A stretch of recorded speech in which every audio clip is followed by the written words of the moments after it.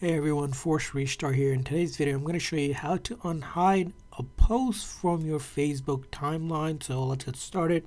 So let's go ahead and open up our Facebook app. Once you open up, you tap on the menu to get to the menu, and then we're going to go to Settings and Privacy, or the gear up top here to get to Settings and Privacy. Now, once you're in Settings and Privacy, scroll down a little bit further to Activity Log right here. And from the activity log, you're going to want to go ahead and your Facebook activities. So let's tap on that. From there on, you can see a section for posts. So we want to click on Manage Post. Now, once you tap on Manage Post, it's going to go ahead and show you things that you have hidden. As you can see, you're hidden from profile, And to unhide it, you can simply tap it and then click on to add to profile. So it'll add it back right in.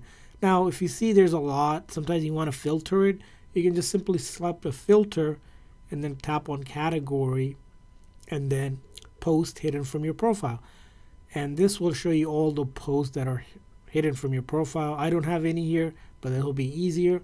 Or you can go down the list here and see what's hidden and then unhide each of them. For example, if you click on it, you can go ahead and unhide it and add it to your story, to your timeline again. So that's how you do it.